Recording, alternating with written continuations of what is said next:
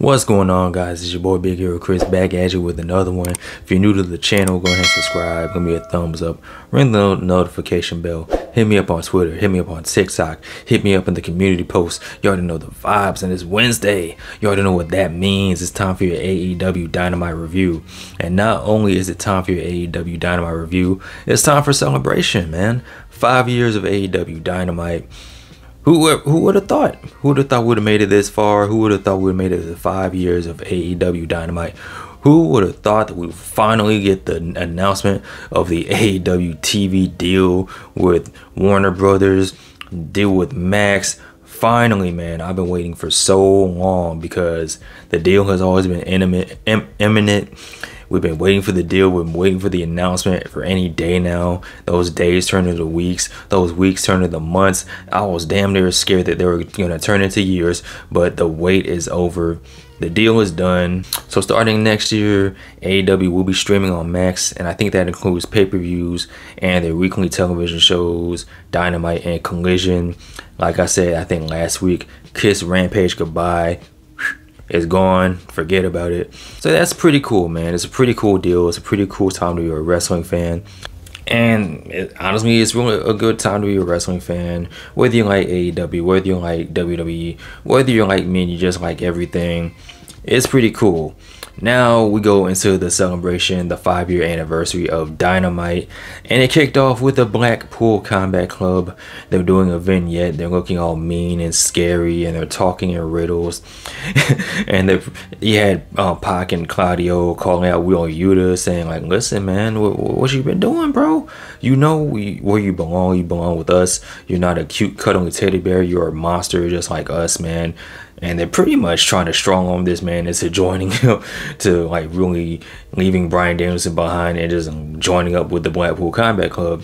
And then you have Moxley talking about his match with Danielson at Wrestled, and he's pretty much saying that he prayed that Bryan Danielson didn't win the AEW championship, but since he did, here we are.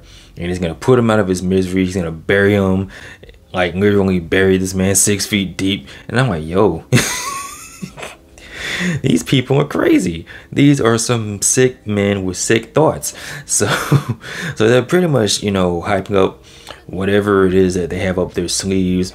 Later in the show, you see Bryan Danielson talking about his match with Jon Moxley at Wrestled. And on top of that, the reason why he challenged Okada to a championship match on Dynamite. And he pretty much said that he wants to be a fighting champion anytime, any place. He said, "Fuck Jon Moxley." And he really just explained why he challenged Okada. Bryan Danielson wants to be a fighting champion. And that's all well and good. But we go to the main event. And the main event was Bryan Danielson versus Okada. And it was championship versus championship. And it was kind of convoluted, this whole premise of the whole championship versus championship thing, because not only was the AEW championship on the line, but Okada's Continental Classic championship was on the line. And the way it was explained to me, under Continental Classic rules, the matches only last for 20 minutes, which is why for the first 20 minutes it was from both championships, but after 20 minutes it was just for the AEW championship. And I'm like, can we just have them wrestle? Did the titles really need to be on the line? You could have just said, Bryan Danielson really could straight up just say, "Look, man, we're 1-1. I don't know how much more time I have left because I have Jon Moxley coming up. He may end me, so I want to square this away with Okada before I face off with Jon Moxley." Could have been that simple. Titles didn't really need to be on the line, especially since the championship match is happening in like 2 weeks or so. So I have no problem with Okada and Danielson wrestling on free TV. That's not my problem. It was just the whole championship match thing, and then the convoluted Continental Classic, whatever. So yeah. But as far as the match goes, to the surprise of nobody, it was really good. It's Bryan Danielson and Okada, two of the best wrestlers in the world. So duh, they had a really good match. Bryan Danielson ended up getting the win. You see Claudio and Pac outside the ring watching the match go down. And then after the match, you see Okada hit Bryan Danielson with a Rainmaker, and he flicked everybody off and he bounced. And then that's when the Blackpool Combat Club pull up. They're beating up Bryan Danielson. Jon Moxley hits the ring. He's talking about how this is bigger than him. This is bigger than AEW. And it sounds like it's on some higher power type shit. And I kind of see what they're going for. My prediction is that Jon Moxley beats Bryan Danielson. And Shane McMahon is going to be the one that holds Jon Moxley. He's going to reveal himself as the higher power. And they can continue this whole takeover or whatever it is they have going on. That's just my prediction for WrestleDream. But as far as this episode of Dynamite goes, you see Will Yuta hit the scene. He has a hammer in his hand. And you don't know what he's going to do. You don't know if he's going to beat up the BCC. You don't know if he's going to turn heel and beat up Bryan Danielson. He actually joins forces with Bryan Danielson. They're fighting off the Blackpool Combat Club. And it was announced that next week is going to be Yuta, Danielson taking on Pac and Claudio. And that leads to one more question. Claudio, Pac, and Wheeler are the trios champions. So what happens with that? Well, that's another story for another day. That's a bridge we'll cross once we get to it. But one thing I do want to talk about is Will by God Ospreay versus Ricochet. And before this match took place, man, you saw Ricochet. You saw Will Ospreay in the back. He's talking to the Don Callis family. He's actually talking to Kyle Fletcher, and then Don Callis pulls up and he's like, "Hey, Kyle, we gotta go, man. We have a flight to catch." And Kyle's like, "What?" And Will Ospreay's looking at, like, "Yo, you're leaving before my match? What's the deal, bro?" And then you see Takeshita looking at Will Ospreay menacingly. Ooh, what could that mean? We'll see in a couple minutes. But as far as the match between Ospreay and Ricochet, I know a lot of people are complaining, "Oh, what's the story?" They're slamming their fists and yelling at the top of their lungs about what's the story. But it's like, yo, it's Will Ospreay versus Ricochet. Like, you really don't need much of a story outside of it's what Ricochet versus Will Ospreay. Now, the debate goes, could this have been saved for a pay-per-view? Absolutely. I totally feel like this was a pay-per-view quality match. WrestleDream is a couple weeks away, but I understand why you would have it on Dynamite, especially the 5-year anniversary. I would have saved it for WrestleDream, but it is what it is. We're here now. We got graps going on. We got flips. We got the superhero pose that they do. The sequence. These two are like the Scorpion and Sub-Zero of pro wrestling. Like, they're both doing flips off each other. They're hitting Os cutters and hitting blades and flip-de-doos and hooey-hoos and all types of shenanigans is going on. And the way this match initially ended was Will Ospreay hit Ricochet with a hidden blade, and the way they landed on each other, both of their shoulders were pinned to the mat. The referee counted both of them out, and the match was declared a draw. And you had the crowd chanting bullshit. I was at home like, that can't be the way you end this match. Even Will Ospreay and Ricochet were like, nah, we got to keep the party going. We got to go. And the referee restarted the match. And before the match could really restart, Takeshita comes out and he attacks Will Ospreay. He attacks Ricochet. And he holds up the International Championship. Now, me personally, I feel like this could possibly lead to a fatal 4-way involving Kyle Fletcher for some reason because, hey, get everyone involved. But I'm thinking it's going to be a triple threat match. I wouldn't mind seeing the fatal 4-way, but if we do get a triple threat match between Takeshita, Ospreay, and Ricochet, I ain't going to complain about it. I ain't going to be mad about it. Sign me up, bucko. So we got to get down to business. Hurt Business, Hurt Syndicate, MVP, he's back, he's on the building, he's talking to Mercedes Moné, he hands her a business card, so that's something you got to keep an eye on. And then later in the night, you see MVP talking, and he's saying he has a special announcement, but before he can get to the special announcement, Prince Nana pulls up, and he's saying, listen man, I don't appreciate you talking spicy about me and Swerve last week.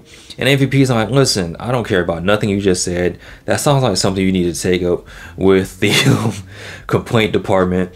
And he points behind Prince Nana, and the manager of the complaint department is none other than Shelton fucking Benjamin. We are getting one step closer to the Hurt Business being in the AEW. You already have MVP. You already have Shelton Benjamin. Bobby Lashley is not too far behind. I'm thinking he pulls up next week If not next week, maybe at Wrestle Dream, but Bobby Lashley is on the way. Earlier in the show, you have the Gun Club, aka the Ass Boys, talking about Juice Robinson's match against Hangman. But before they could really get fired up, Hangman beats up both of them with a steel chair. And this leads us to the match between Hangman and Juice. And they just start fighting before the match could even start. The bell didn't even ring. They're fighting all over the building. They're fighting through the crowd. I don't know where Juice Robinson got the strap from, but he just put a strap out of nowhere. I don't even want to know where it came from, but he starts whooping Hangman with a strap. They finally make it back to the ring, and they wrestle, man. They have a pretty good match, and the whole time I'm thinking, Jay White's coming back. Jay White's coming back. When is Jay White coming back? I'm just ready to see Jay White. And I'm not even really paying attention to the match because I'm just ready for Jay White to come back. Hangman ended up getting the win because he hit Juice Robinson with a low blow. And then after that, he hit a buckshot lariat. And then after the match, he attacks him with a belt.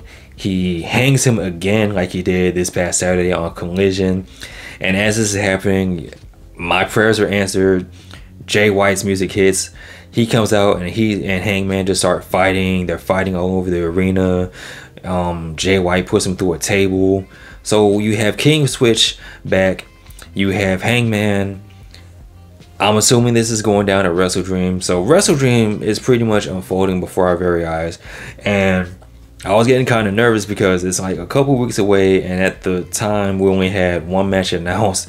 And that was between Danielson and Moxley. So you can kind of see where Wrestle Dream is going. Unfortunately, though, we have another match announced. And that match is going to be between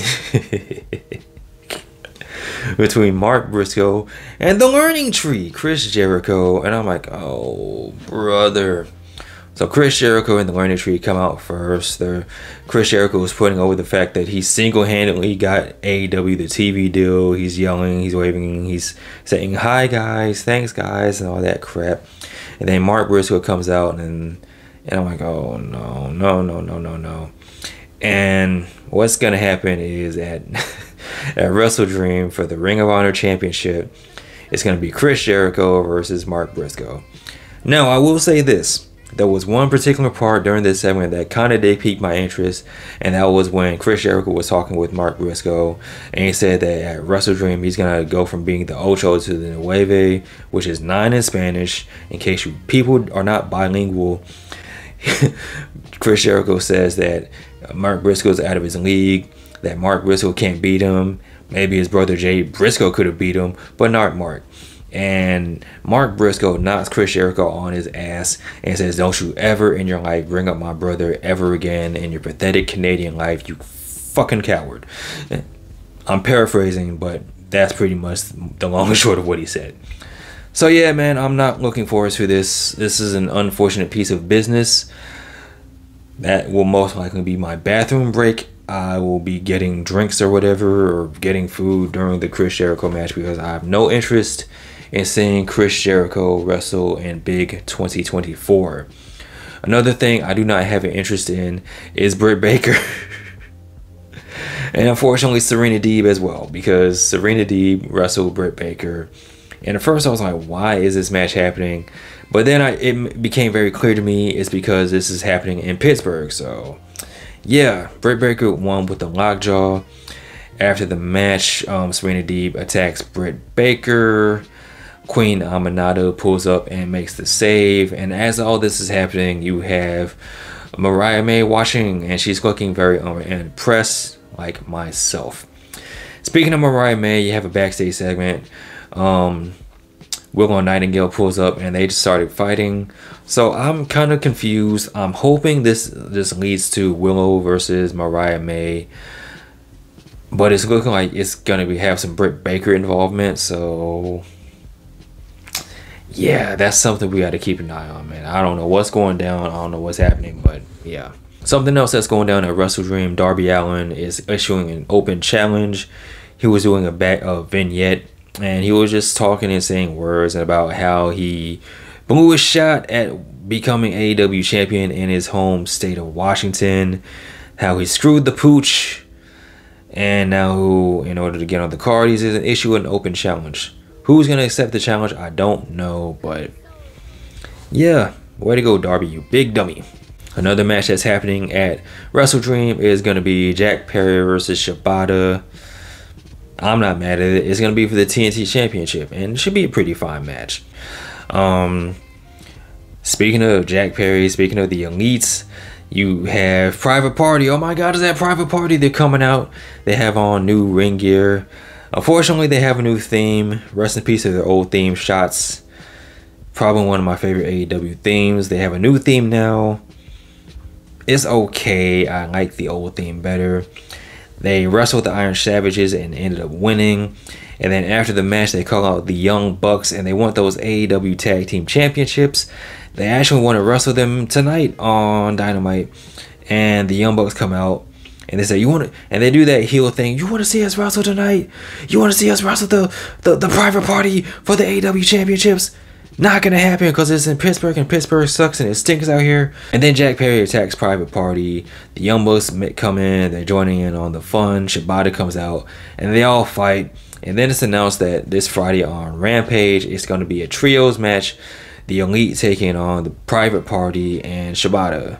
So, yeah. And I think it's going to be the Young Bucks taking on Private Party for the Tag Team Championships at WrestleDream.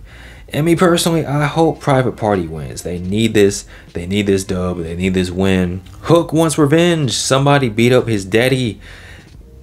He had to be taken to a local medical facility, and then he went back to New York. I don't know exactly how that works. But yeah, somebody beat up Taz before the show in the the AEW parking lot. So that is the reason why Nigel McGuinness was on commentary, which I was not mad about because we didn't get one single solitary Jones reference. So that was cool in my book. But Hook wants revenge, so it's not cool in his book. So yeah. But speaking of somebody that's cool in my book, we have the greatest father ever, the father of the year, Christian Cage. He's saying that his time is coming. He will soon be the AEW champion. He is the face of the network now and forever. And he's also taking credit for the AEW deal. So, you know, good for Christian. I believe him more than Chris Jericho. So, yeah, man. So that was this week's episode of Dynamite. Next week is going to be interesting because Dynamite will not be taking place on Wednesday, I think, because of baseball. It's going to be happening on Tuesday, which puts me in quite the predicament because NXT is on Tuesday. So now I have to figure out how I'm going to review both shows, watch both shows. Watching both shows won't be hard because NXT is going to start at 8. And AEW is actually going to start at 9. So I don't know. I don't even know how I'm going to do the review. I don't know. I'll figure something out. But yeah, man, with that being said, what do you think of this week's episode of Dynamite? 5 years of Dynamite. What do you think about this new TV deal? Let me know in the comment section below. Of course, as always, like, comment, and subscribe. You guys take care. Peace. I'm out. Peace.